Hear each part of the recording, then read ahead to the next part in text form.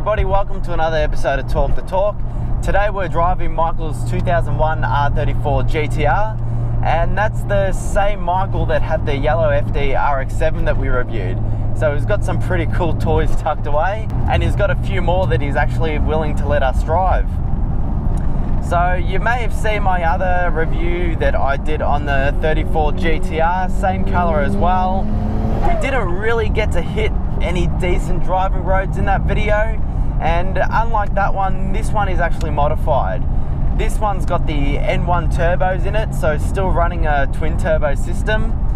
The N1 turbos, they're one size up from the factory size turbos, and they've also got steel wheels. So with the factory turbos, you got your ceramic wheel turbos, and after about 15 psi, it's a bit of a gamble. You might actually shatter the wheels and you might actually blow your engine, which isn't good. So these ones here currently running 19 psi of boost, and he's making 290 kilowatts at all four wheels, which equates to around 390 horsepower at all four. He's got supporting mods such as a Blitz downpipe and a Kakamoto exhaust, and he's also got a boost controller as well, or AFM controller, so that he can up the boost and have a little bit of fun. Aesthetically, he's got the LMGT4 wheels on it, the Nismo wheels, which I think look really great on this car. Really toughen it up over the stock wheel look. Simple 5-spoke, but it looks real aggressive. Talking about aggressive, the front bar as well, it's a Nismo S-Tune front bar. Few more cuts in it, a little bit more bulky. He's got the V-spec lip as well. Again, just makes it look real angry when it's coming up at you in the rear view mirror. Suspension wise, he's got the Teen Monoflex system, and he can actually electronically control it. Underneath the head unit, you flap it down, you can change all your settings. He's got a few presets. From memory, there were 3 that you can have, or you can play around with it, see what harshness that you want with it. For this drive here, I've got it on medium setting. Don't want to break my back, at the same time want to have fun, and I don't want the camera shaking around too much. Alright, let's get straight into it and have a bit of fun with this car. As usual, hold on and enjoy.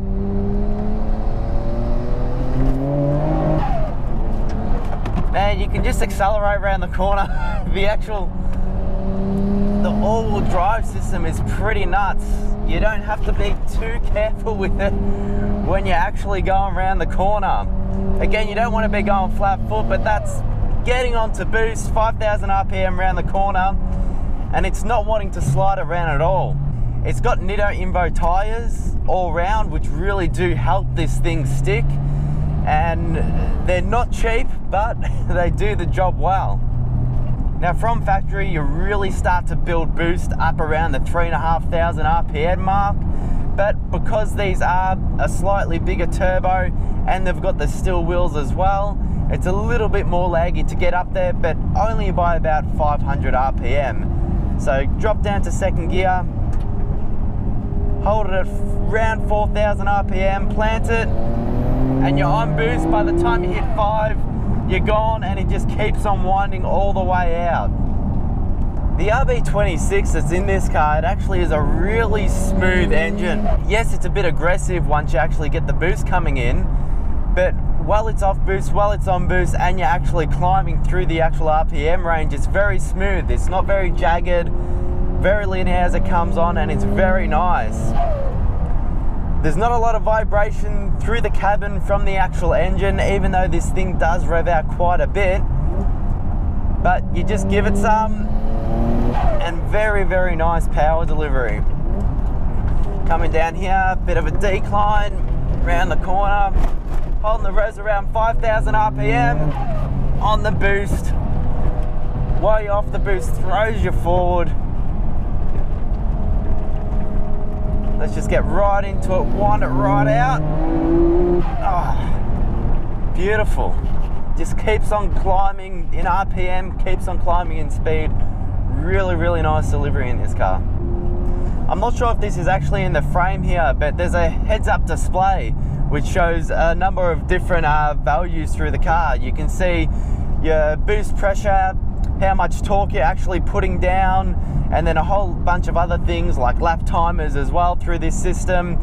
You can change where the actual rev light comes on. There's a shift light right in the top right hand corner, and you can change it to whatever RPM you want. Really cool if you're hitting the track or if you're going on a Sunday drive and you want to feel like you're a race car driver. Now put it down to second gear, a little bit higher RPM now, 5,000, wait until we're straight. Give it some, and it just goes, it loves it.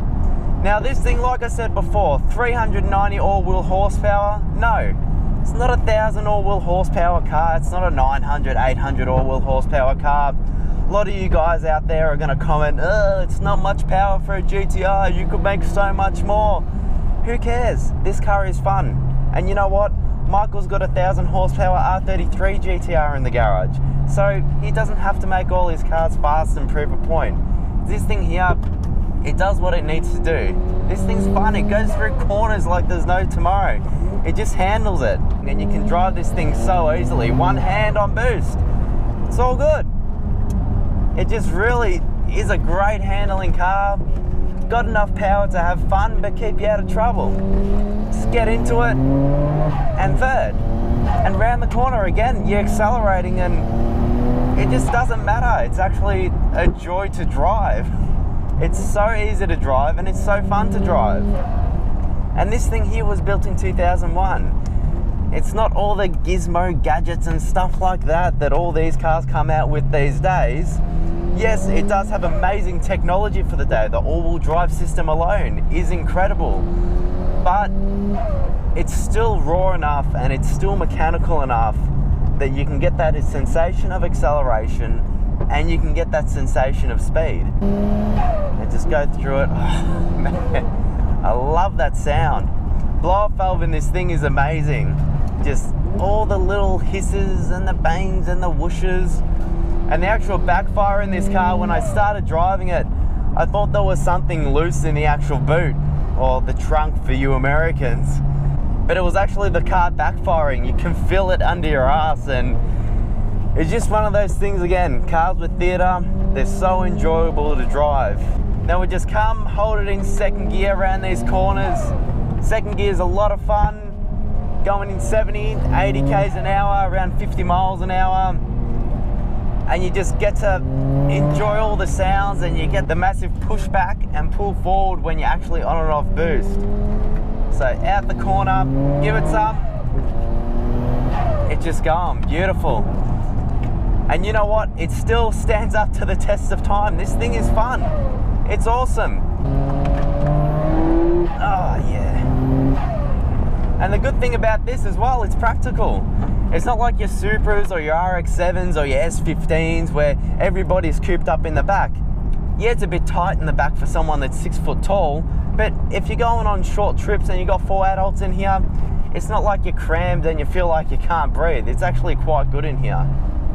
All right, now we've got a long stretch of road ahead of us, got Michael behind us. I'll do not a crazy launch, but we'll do a bit of a 0 to 100, see what this thing's like. Rev it up a bit.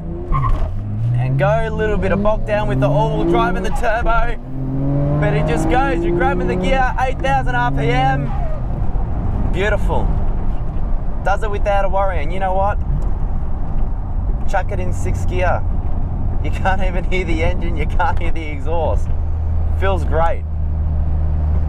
Very good combination of relaxation driving this car and fun. You don't always have to be on edge. You can down the boost a little bit. You can make the suspension a bit softer. Everything is there at your fingertips. It's kind of like an all-in-one in this car, and drove the other one, was impressive, stock, mainly did main roads, but getting out here, you really get to appreciate the all-wheel drive system, the power delivery of this car, the handling of it, just everything. And the brakes on this car are upgraded as well. They're 2-piece rotors, so it is like a full race spec car for the street. Again, not crazy power, but very, very enjoyable power. And you know what? When this happens, like you can complain. Hi there, my name is Michael. This is my 2001 R34 Gtr. I ended up with this car last year. So I guess the motivation to get one was I saw where the market was going for these. They're getting a bit expensive. So I didn't want to, I guess miss out. So when this one popped up, I jumped on it. It's a fairly mild setup. This one is just sitting on TN coilovers. It's got N1 turbos, Power FC, again tuned by Checker Tuning, so thanks Trent Cat. And pretty much no future plans for this car either. Happy with the way it looks, happy with the way it goes.